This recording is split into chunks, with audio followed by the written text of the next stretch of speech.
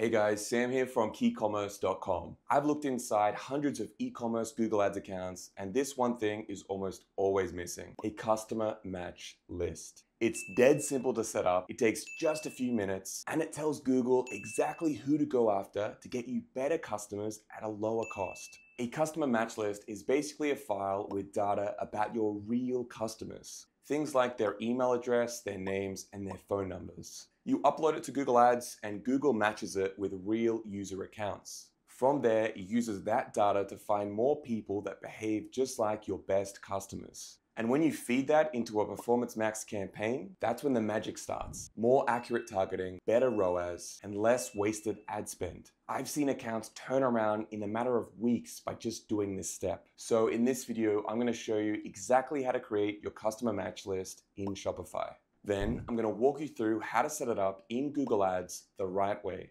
Let's get started. First, you'll need to log in to your Shopify admin dashboard. Then go to the Customers section. Click Export at the top right and choose to export all customers.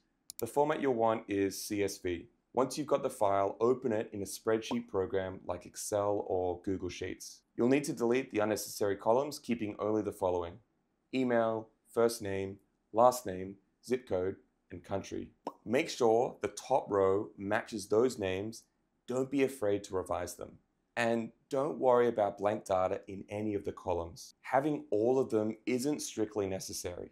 Now, save your file onto your computer as a CSV file. You're now ready to upload it to Google.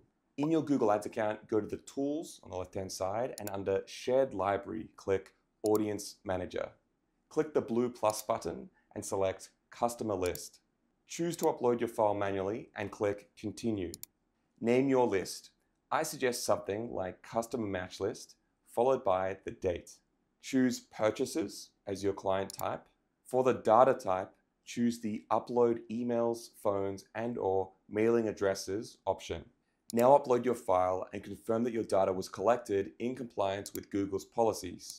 Congratulations, you've now taken a big step that not all your competitors have. This is going to give you an important advantage. And hey, if you're still trying to set up your customer match list, or you're struggling with other problems with your e-commerce store, your Google Ads, and your Meta Ads accounts, we've actually created a community to help you out. It's called the KeyCom Academy, and it's where my team and I get on calls weekly with you to help you solve all your issues. We also have step-by-step courses on everything Google Ads for e-commerce, Meta Ads for e-commerce, and anything related to your e-commerce store. Plus, the community is pretty awesome too. Everybody's helping each other out, sharing wins, and growing together.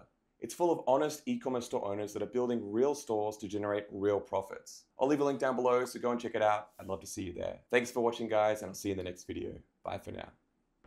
Make sure to check out our other videos. This one here might be especially useful for you.